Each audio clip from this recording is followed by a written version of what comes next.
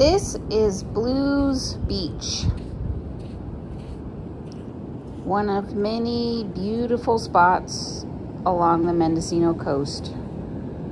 And I wanted to come here because of this email I get every week from Caltrans describing something called the Blueys Beach Trailhead.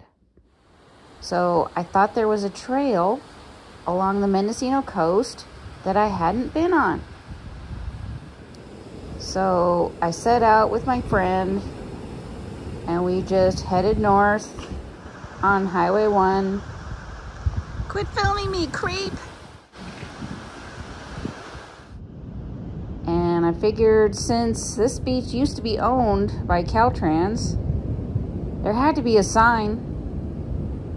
But this here is the only sign I found at the beach. And so we drove up the coast.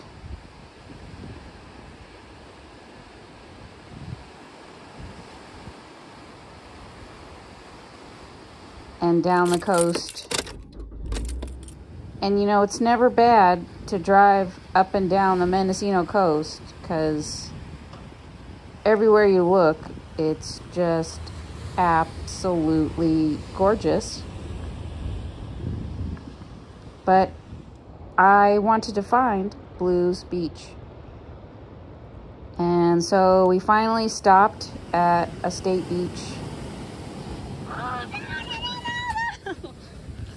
And I finally asked the camp host there, where the heck is Blueys Beach? And she helped us find it. And she said we hadn't been able to find driving directions to Blueys Beach online because that's just what the locals call it. So to find it, we had to ask a local.